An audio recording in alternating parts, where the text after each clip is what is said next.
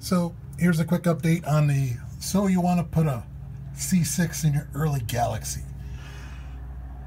Since we had the wildfires up in Oregon, haven't had much time to do a little bit of anything.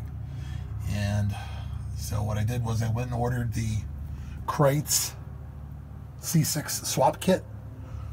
And I gotta say, it was really nice. They had it in stock. They were really nice people to deal with. And they sent the part up via FedEx, whatever their ground equipment is, or ground equivalent, excuse me. So I did end up getting it.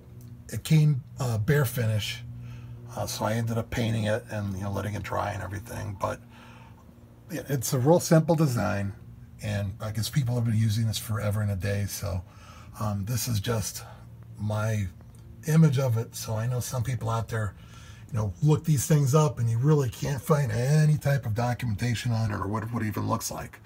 So I just wanted to kind of post with, it installed right now, still finishing up. I've got a new shifter cable that we're routing. I'm going to a TCI shifter. So just got to finish that up. This is the B&M pan. So if you're considering doing it, as opposed to fabbing, welding, and, all that time that you may or may not have, this may be the lesser of two evils. And I think at this time it was like 225 bucks. Of course, here in the year of 2020, with shipping to my door, it came out to like $295, something like that. But anyways, just wanted to kind of show you this. And the only thing I would want to say is that when it comes to routing the parking brake cable, that you're going to have to figure out, because the assembly itself and the cable, I don't know if it's just the way it's routed, it's not coming all the way through.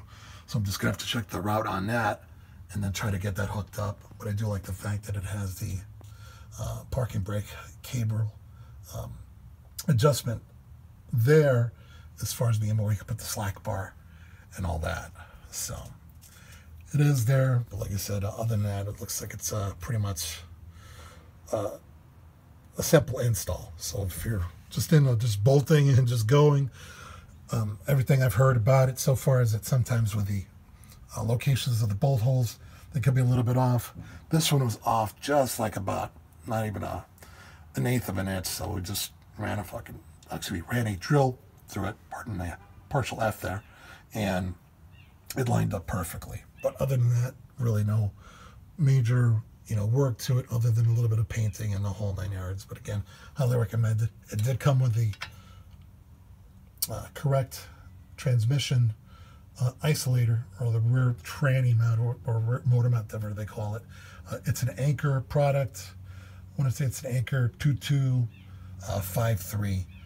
So as far as if you need to get a replacement of it, they've made these, like, millions of these things in the secondary market, and get it anywhere from like $15 and up.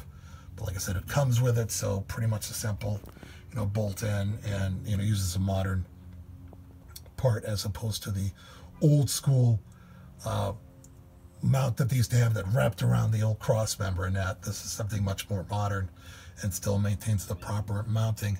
And of course, as you can see, I got the factory drive shaft in place. Pardon rancid old 1970s glass pack, but pretty much just a little bit of work to get it back up on the road, and I'm running. But rounded the corner in that. So like I said, just a quick update. Sorry about any delays, and thank you for your patience. Have a great day, nice weekend.